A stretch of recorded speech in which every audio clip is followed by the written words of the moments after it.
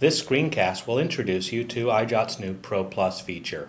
Once logged in, click on the Profile button that appears in your top toolbar. Once there, you'll see your profile, your account type, and clicking on Customize Your Eyejot Pages will take you to the new Template Tuner.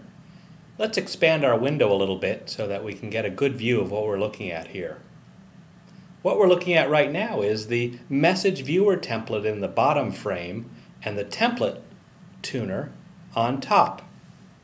Moving our mouse on top of the little magnifying glasses and themes will change the look and feel of the template below dynamically, and we can see there's several here. Let's pick Citrus, and what we'll do is we'll click on it and apply this theme, and you'll see the Message Viewer template below changes automatically.